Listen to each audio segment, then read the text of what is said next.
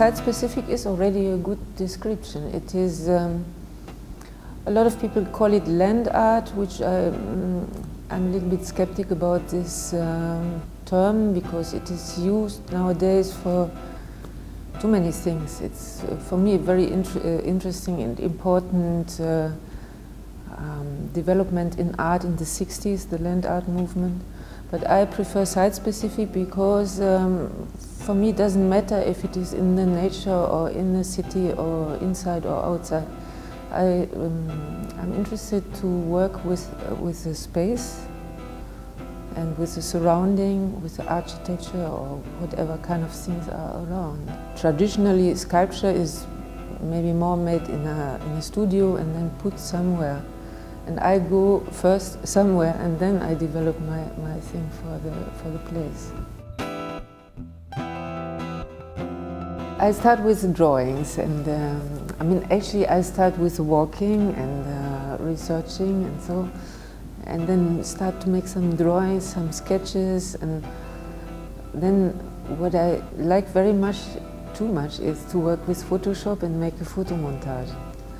This is an interesting process because I see already how the work is working with the surrounding, with the place.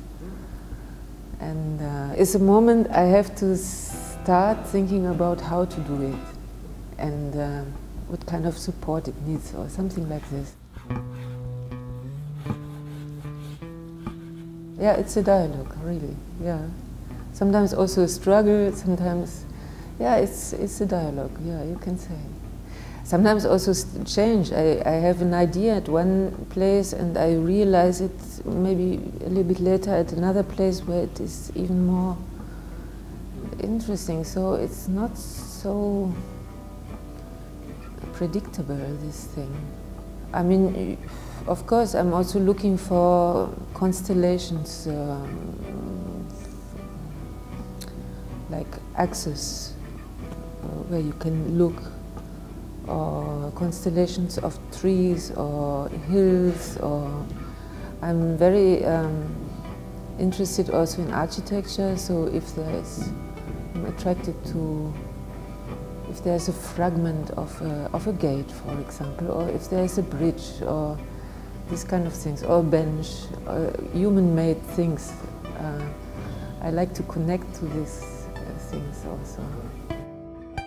Sometimes people ask me what you want to say, and I say, okay, I could economize, you say, a lot of sweat if I could say what I'm doing in words, but I do it in an image, which is sometimes difficult to do. And that's it, and people should just take it and do their own stories. But okay, but there are of course some basic issues in my work. One is, for example, movement. A lot of my works is like a time film still, like a still image, yeah. And then people can, I don't know, you can continue the movement in both directions. Like, for example, I did a lot of things which kind of dissolve, and there are always, there are often two groups of people. One say it's going down, the other say it's going up. And I like this, I like to be in the middle. This is the 0 point, like between breathing in, breathing out. It's the movement which stops in a moment. But it continues in the imagination, and that fascinates me. And if you speak about movement, you speak about time also. This is a very interesting issue for me.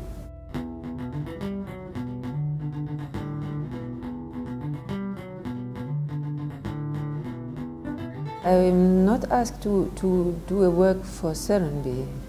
It is more for Chattahoochee Hills, which is the bigger region. And I found some very nice and beautiful spots also.